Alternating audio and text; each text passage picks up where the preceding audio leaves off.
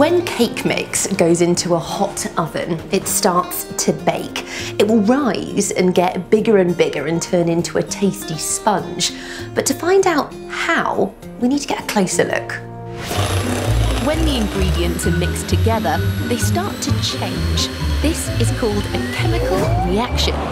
First, the baking powder and the milk start to react together, making bubbles of air.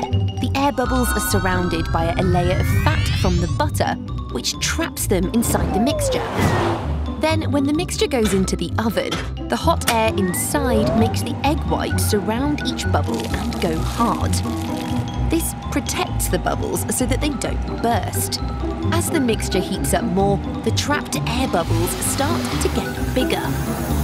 As they grow, the flour in the mixture around them starts to stretch. It stretches and stretches until it can't stretch anymore. And by then, the cake is ready. It's really clever, isn't it? My cake takes 20 minutes to bake, so I'm going to use my special camera to do something called a time lapse. This means we can film something that takes a long time, but when we watch it back, we can see it happening really quickly. Right, the camera is in place, so we've got to wait 20 minutes until the cake is ready.